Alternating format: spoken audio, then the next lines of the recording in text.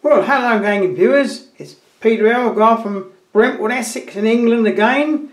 This time I'm going to talk about this little OLYMPUS Zuiko Auto-Macro lens which I was kindly loaned by a fellow member of Brentwood and District Photographic Club. That's one of the good reasons to join the club. You can get loads of help and loads of free gear, but this isn't free, I've got to give it back. But it's wonderful, I've had a play with it. It's a 50mm f3.5 maximum aperture macro lens designed for close-up photography, and it racks out like that, and the closest focusing distance is 0.23 of a metre in white there. It's got the click stops from 3.5 down to f22. You can go halfway if you like that. And I'm talking about why you should get a macro lens if you want to do a lot of close-up photography when you've got plenty of good other 50mm lenses. Well, first of all, we'll show you the Pentax one. This is my Pentax, and this time it's a 50mm and it's f4, not 3.5.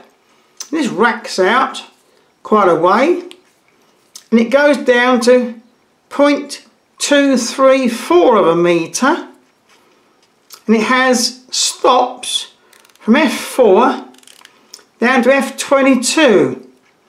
The Olympus also stops down to f22 as I showed you here, that's right.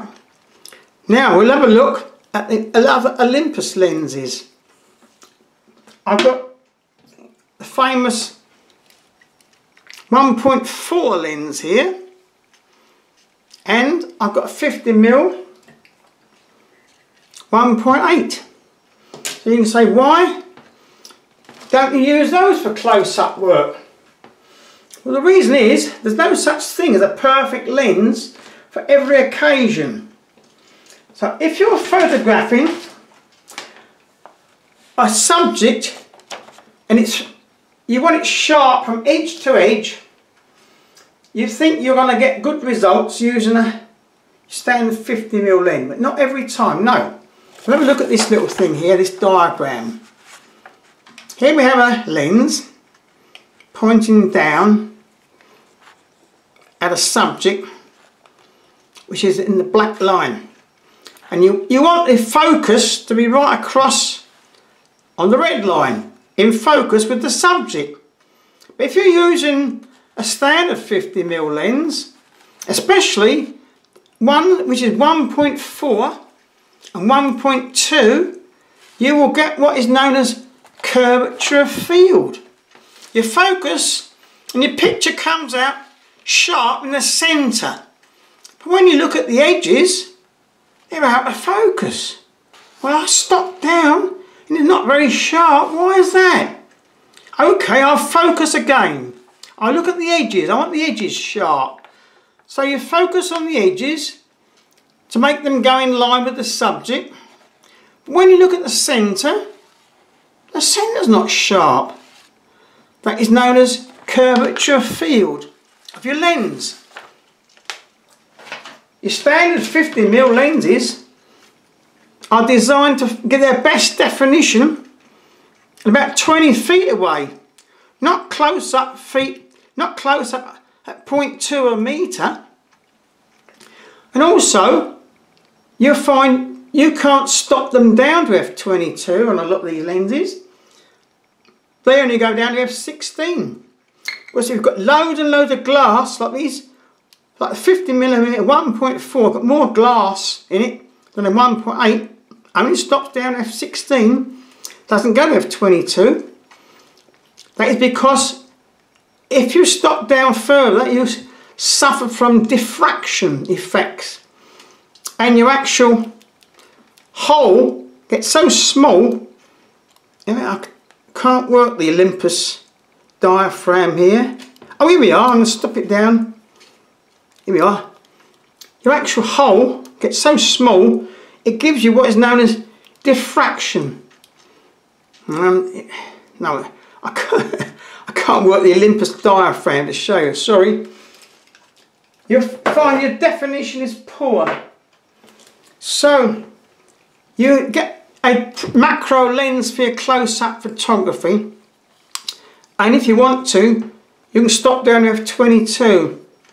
Now with the Pentax one, I found it has reproduction ratios on it.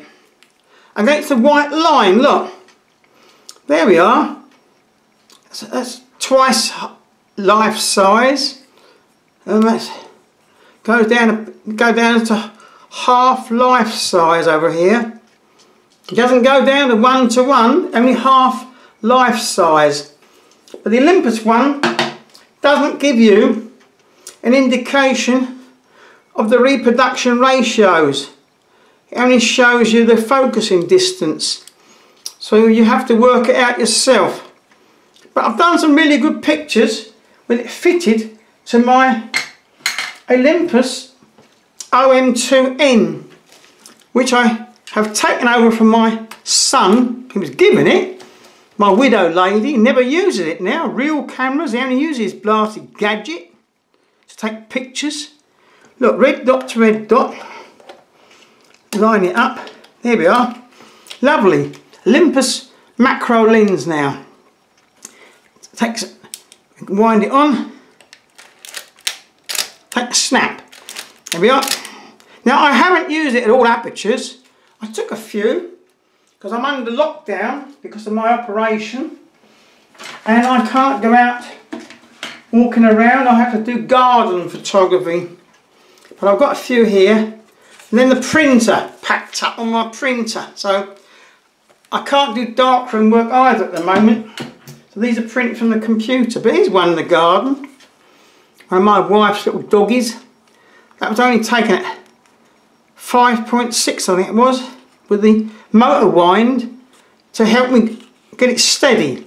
With 100 ASA Jessop's pan 100 film. With a tiny little, one of her little ornaments in the back garden. This was indoors with window light. My dad's medals. Now look at that, pin sharp. That's sharp right across, and there's no curvature field on it. It was only stopped down to f8. I didn't need f16 or anything because it's fairly flat. With more depth on a subject like this, if you want the background sharp, well, you can stop down more, but I didn't want the background too sharp. I wanted it out of focus. So there we are. The Olympus 15mm 3.5 macro lens shown to you. I've got to give it back shortly, so I hope you've enjoyed this video all about it. Thanks for watching.